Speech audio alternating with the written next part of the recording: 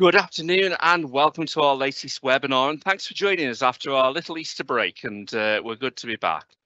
So today we're going to be looking at some of the changes that have happened to Microsoft Stream and how we can better handle videos across SharePoint, particularly thinking about in the L&D and in the communications community, but this really can help any department. So again, many of us have been using much of the Microsoft products, and including Stream, over the last few months and years since it's come in place. But a few months ago, there was a significant change to how Stream works, and it changed the way that video could be used. And what we wanted to do today is take you through what we found from the use cases and how to use it better. And I'm joined by Mike Cowley-Freeman, our L&D lead, who's going to take us through perhaps the best ways of having to use it. And then we'll come back to myself a little bit later on to talk about how to manage those files. So Mike, over to you, please. Thank you, Dave, and hi, everyone. As Dave mentioned, Stream has been part of the Microsoft offering since we've all sort of started to embrace it a couple of years ago. But there are some significant changes that are taking place that I think, as Dave has mentioned, we want you to be aware of. And there is so much more that we can talk about that when Dave and I were pulling this session together, it had the potential of going on for another sort of 30-40 minutes. We appreciate you already got the 30 minutes. So some of the key points that we wanted to get across, and the first one, as it says on the slide, the traditional or classic Stream as it's known retires on the 15th of February 2024. So if you talk to your Microsoft customer success managers or anyone within Microsoft, they should be encouraging you to migrate any content that you might have on the old Stream environment into what we're going to be sharing with you today, which is around the SharePoint side. Because once the deadline finishes in 2024, that content, if it hasn't been migrated, will be lost. And as you can see on the screen, there are so many different things that we can now do and will be able to do when we look at Stream on SharePoint.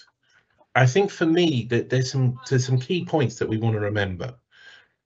When we had Stream Classic, it was a completely standalone product, and there were some real challenges and difficulties of integrating the content from Stream Classic into sending out copies of the videos or incorporating it into your normal day-to-day activity. The beauty of the new Stream on SharePoint is it now becomes part of the Microsoft suite of opportunities.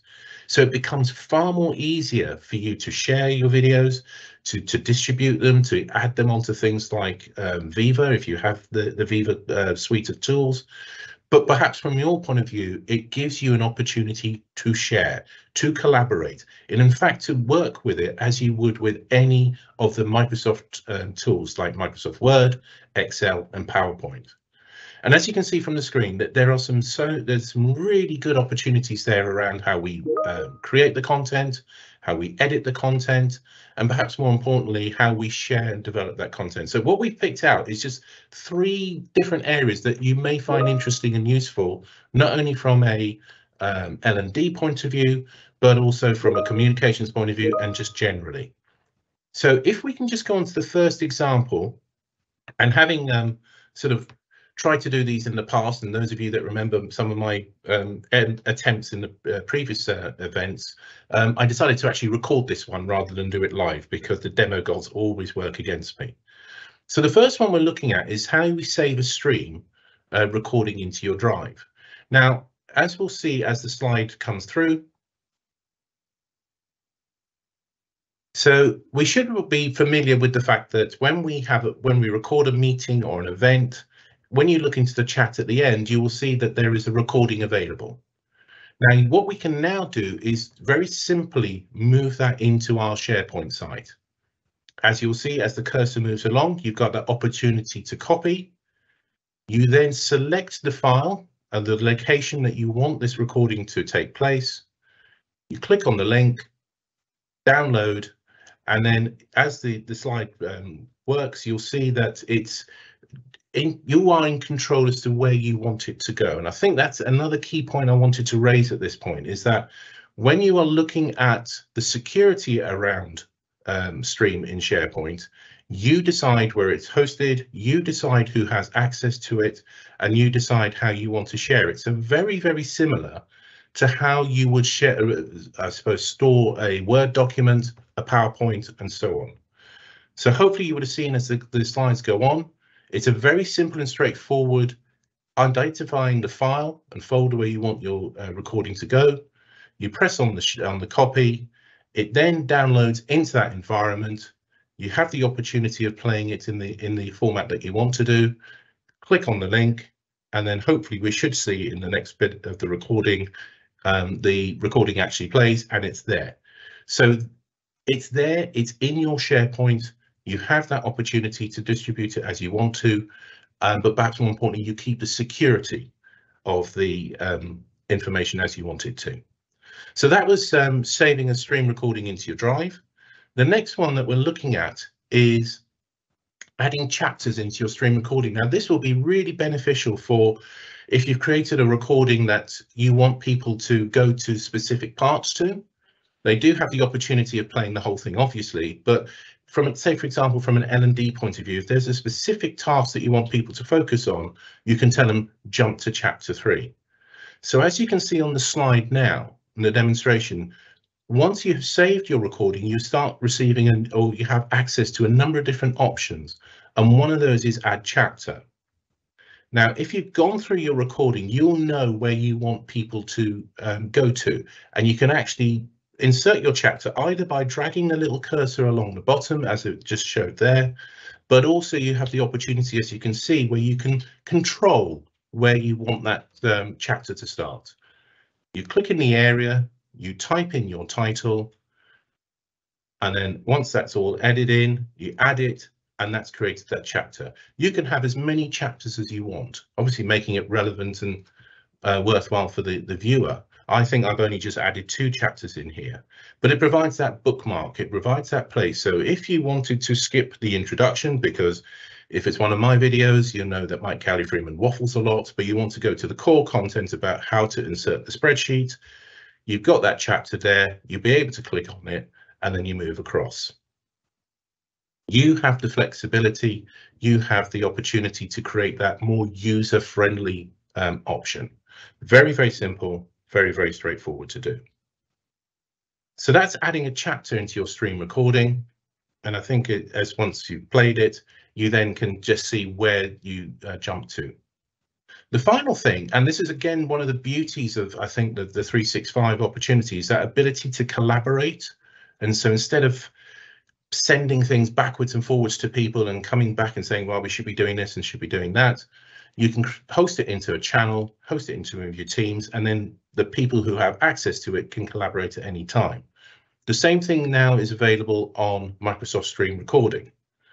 So as we start the recording here, again, one of the options down the right-hand side is add comments. What this then enables you to do, and as the screen will show, is that as you're looking through and you think, right, okay, at this certain point in time, I think we could re-record a point, or we could elaborate on how someone could access a spreadsheet or access the particular chapters. As you can see from the demonstration just then, it works very, very similarly to all of the other Microsoft 365 applications when it comes to collaboration. You can identify who you want the comment to go to, you type your comment in, you press OK, and it sends that comment off. And what will happen is that a notification will then be received by the person who owns the document. Again, very similar to that collaboration piece. With regard to Stream, I think just as a tip, because the comments all come through in one area, might be useful just to say, right, at 9 minutes 50 seconds, I think we could do this, or at 11 minutes 40 seconds, we can do X. It just helps that collaboration piece. It gives people an opportunity to go and have a look and maybe add their comments too. But it does speed up the whole process.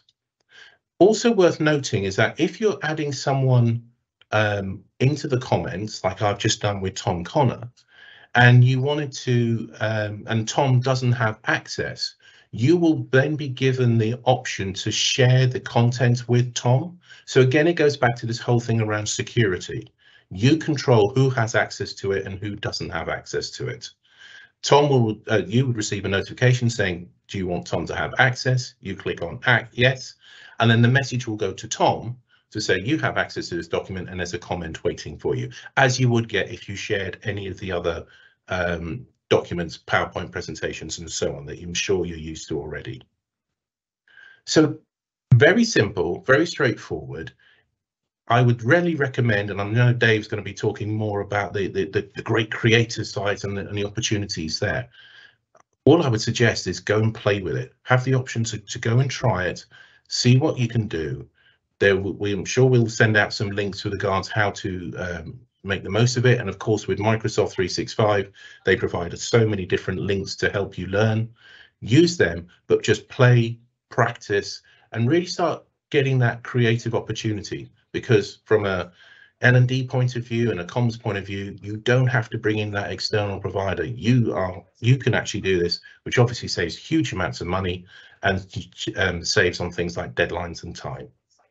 So Dave, I think that covers the areas that I wanted to talk about. I'm sure there must be some questions that have come up, but I don't know if we're going to do them now or a bit later.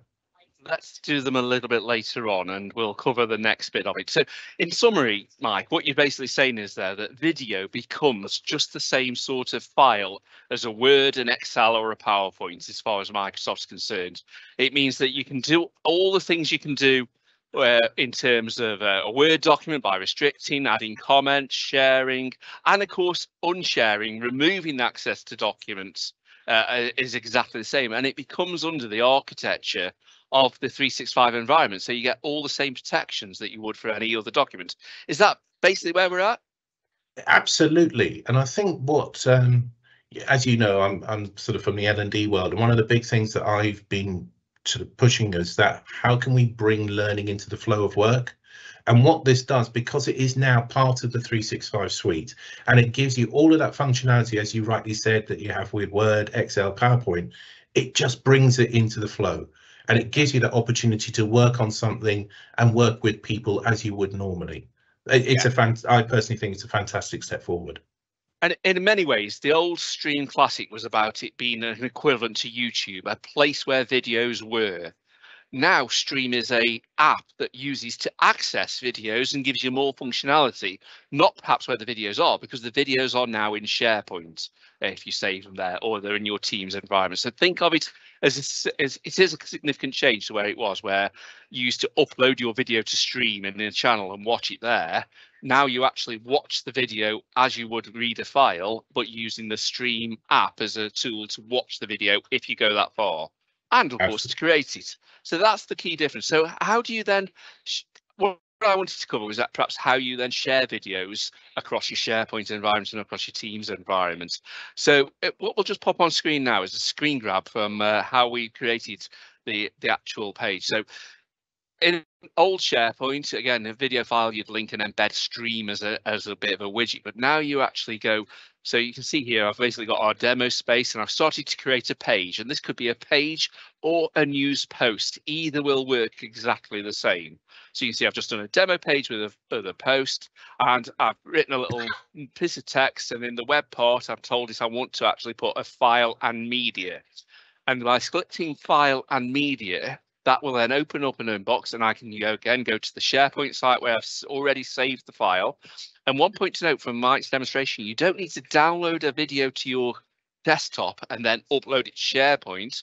When you are in Teams and you've got a recording you want to put in, you can copy it straight to SharePoint and tell it which SharePoint site and which file. That's an important point. But then you can upload it from your machine if it's something you've created, perhaps in an Adobe or another solution. Or if you want to get it from the site or your OneDrive or it's somewhere in the organization, you can do that. Even if you've just got the link, put that in and click add file. As soon as you've done that, then it'll actually put the video player in your SharePoint page or post. And again, just like any other SharePoint page or post or web part, you can add a description and put those details in. So once you hit the publish button, you get all the same options you normally would when you publish a page. So you can add it to the navigation, you can grab the link, you can share it across Yammer. Those are exactly the same as you had before, but the video is now embedded in the post. What I think you have to think about is if you've got a video, say, for everybody in the force to watch, you want to make sure there's no access issues. So perhaps save it into your content store in a folder where everybody's already by default got access to it. and share it from there. Those are the sort of things to think of. So again, in this PDS hub, I've created a video folder where we can put those videos we want to share with the whole organization and know that the permissions are already set for that folder, that it'll work. Again, if you save it in a folder where it might be only visible to a certain department, that's how you can control the access. So once you pop the video up, away you go, it's up and running. And if you just want to play it whilst it's in the SharePoint page, that's fine. If you click to open it, you can actually open it in Stream, and that gives you other functions like the transcription, easy access to the comments, easy access to the chaptering.